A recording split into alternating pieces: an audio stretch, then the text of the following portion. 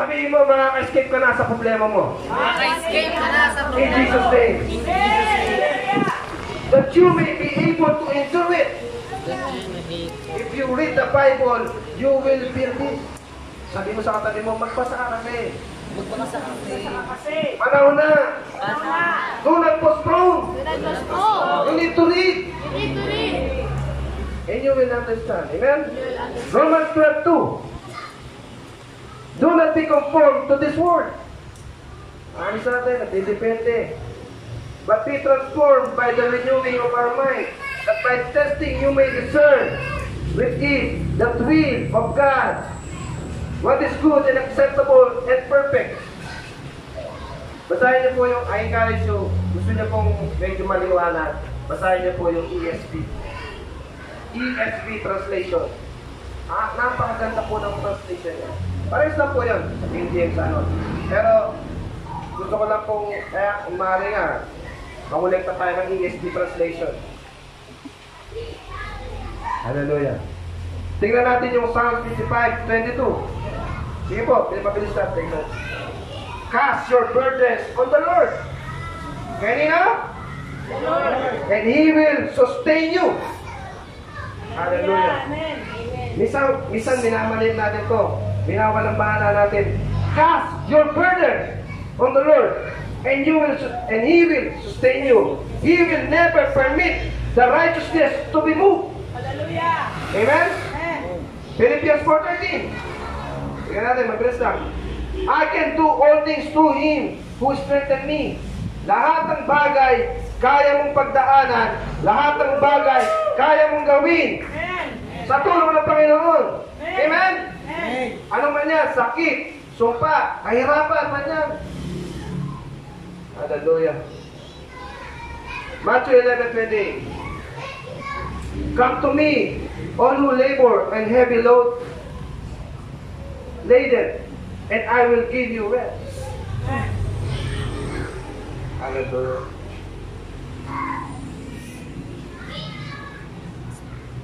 James 4:7. Submit yourself, therefore, to God. Resist the devil, and he will flee from you. Amen? Kaya mga gawa ng kaaway na yan, isubmit mo lang kay Lord yan. Lord, ito yung mga files, yung mga gawa ng kaaway, yung sumisira ng pamilya ko, ibigay mo lahat kay Lord yan, mahal, sulat mo. Pati yung sakit, karamdaman na yan, sulat mo. Lord, ito, submit ko sa iyo, araw-araw, nandito, Lord. Hallelujah. Matthew 7:7-8. Marami po to, pero hanggang dito na lang sa isang verse na to. Tapos yung last verse, yun po pinaka gusto nating marinig. Ask, Matthew 7:7-8. Ask and I will give it to you. Seek and you will find. Knock and I will open to you. Amen. For everyone who asks and receives, and the one who seeks finds. Kung sino yung kumakatok, siya yung nakakatagpo. Amen. Amen? Kaya kumatok ka, surrender. Katok, Lord. Open the windows of heaven. Open the doors of heaven. And the one who knocks, it will be open. Amen? Amen. Parapahan natin si Lord doon.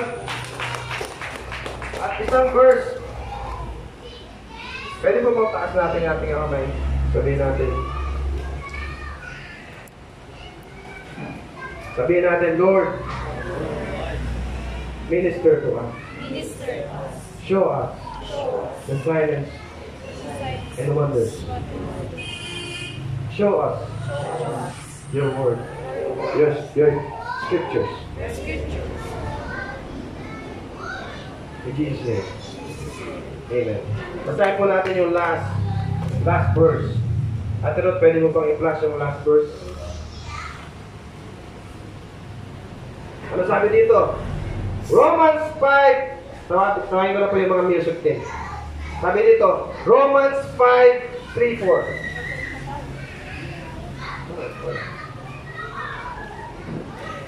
Sabihin natin, basahin natin sabay-sabay ha. 1, 2, 3, go! More than that, we rejoice in our suffering.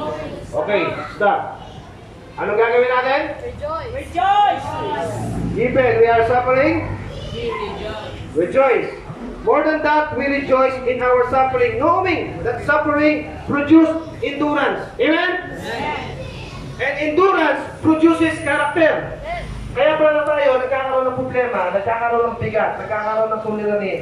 Binabago pala yung character natin. Kung sa katabi mo, God will change your character. And character produces, ano? Oh, hallelujah. Palakpakan natin si Lord doon. Sino gusto mapayapaan? Sabi mo sa katabi mo, God, sabi mo, God will change your character. Palakpakan natin si Lord. At 3 more.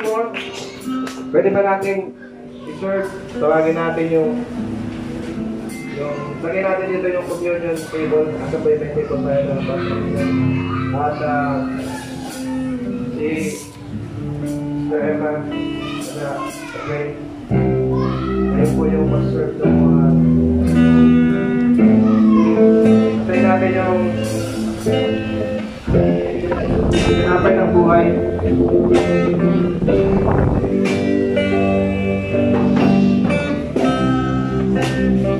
Bago pa lang prepare yun, meron na akong babasahin.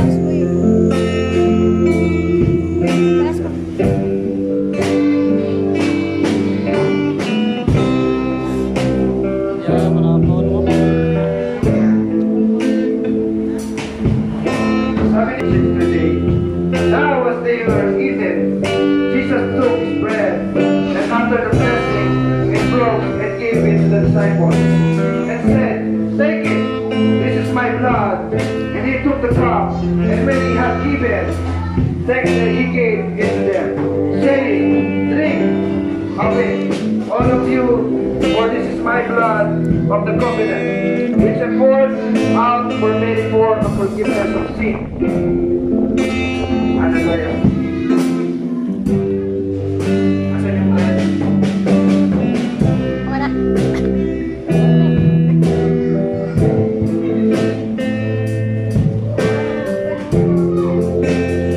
Sabi dito sa Matthew 26:26-28, now as they were eating, Jesus took the bread. Sabi niya, Jesus took the bread, and after the blessing, Jesus broke it and gave it to the disciples. Sino maniwala, isa kang disipulo ni Lord? Amen? As we move on, and after the blessing, he broke, gave to the disciples, and said, take it, this is my body. And he took the cup. And he took the cup. And when he had given thanks, and he gave them, saying, drink of it, all of you, for this is my blood, and the covenant, which is poured out and many for forgiveness of our sins.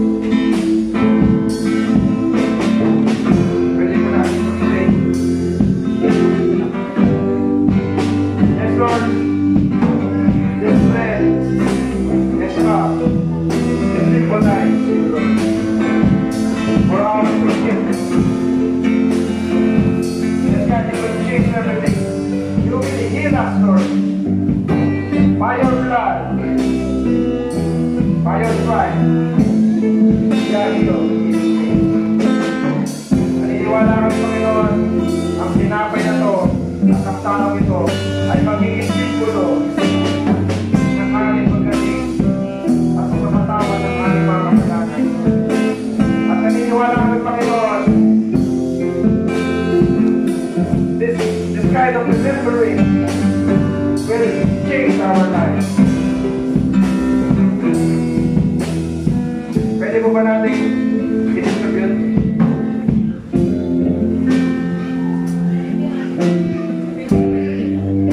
Sabay-sabay pong i-remember kakainin yung bread at sabay-sabay pong kakainin yung sabay.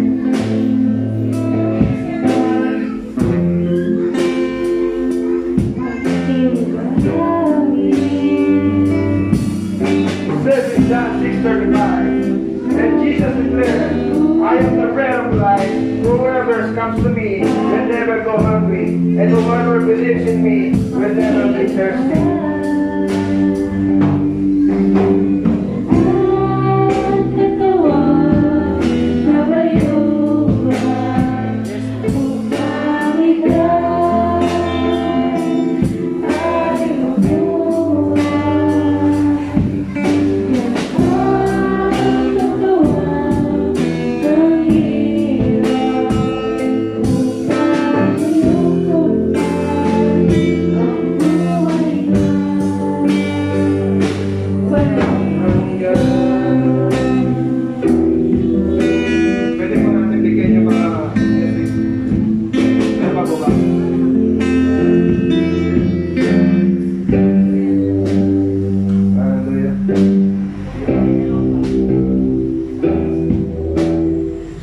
bago.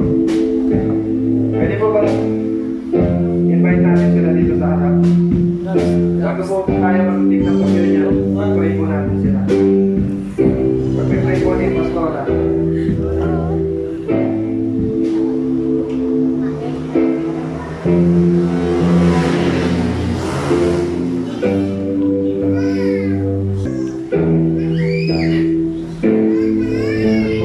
Sino pa isa? Palakapan po natin si Lord sa buhay ng bawat isa. Pag-pray, hindi po tayo makakapalakpak. Matatapon po. Hindi po tayo, bago po tayo mag-communion, patanggapin po muna. Kung kayo tatanggapin po siya sa Panginoong Jesus. Hallelujah, sabihin po natin, Panginoong Jesus. Sabayan niyo po ako, Panginoong Jesus. Sa oras na ito, inubuksan ko ang aking puso. Tinatanggap kita bilang Panginoon at tagapagligtas ng aking buhay. Maraming salamat, Panginoon, sa oras na ito, sapagkat ikaw ang aking Panginoon at tagapagligtas ng aking buhay. At patawarin mo ako, simula ko ako'y maligid hanggang sa kasalukuyan. Maraming salamat sa kapatawaran na iginawad mo sa akin. Simula sa araw na ito, tatalang ang aking pangalan sa aklat ng buhay. Ito ang aking dalangin, sa pangalan ni Jesus. Amen. Sige, pabalik na po tayo sa buwan. Hallelujah. As we continue po, last po natin ang tinapay.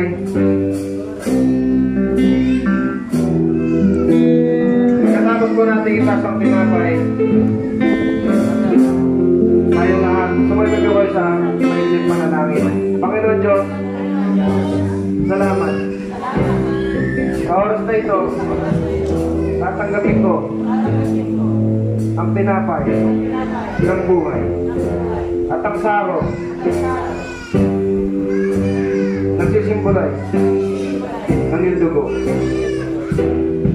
Ako na lang po mga nanalangin. I believe that Lord, this is the time and this is your covenant, Lord. Thank you for your goodness.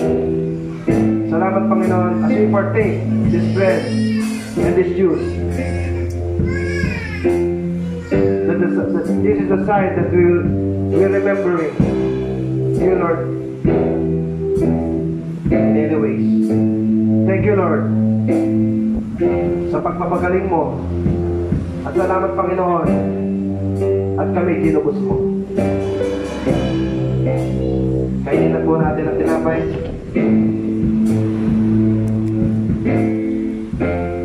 Kainin na po natin inumin ng saro. Thank you, Jesus. Thank you, Lord. Sabi ni Lord,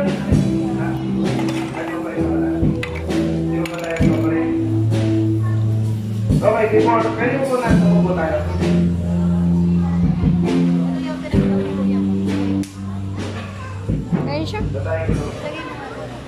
Sabi dito, bago tayo mag-operate, what God has already set up for you is going to cause people to stand there with their mouth wide open. They're not going to believe you could be that blessed, that healthy, that free, that successful. They saw all your limitations. What you don't have, what you can do. They didn't realize God has already set up the blessing that would catapult you to new level. Amen? Maraming tao, naisip nila, ang ganda ka lang. Pero I believe, God, hindi nila nalalaman na God had already set up the blessing. Ano yung catapult? Yan yung tirador. Kapag yung blessing dumating sa buhay mo, talagang sapol yan. Amen? So, sabihin mo, You will go. Ano yung sa katabi mo? You will go to the next level. In Jesus' name. Mga pangalan sa Lord. Bigyan na po natin sa ating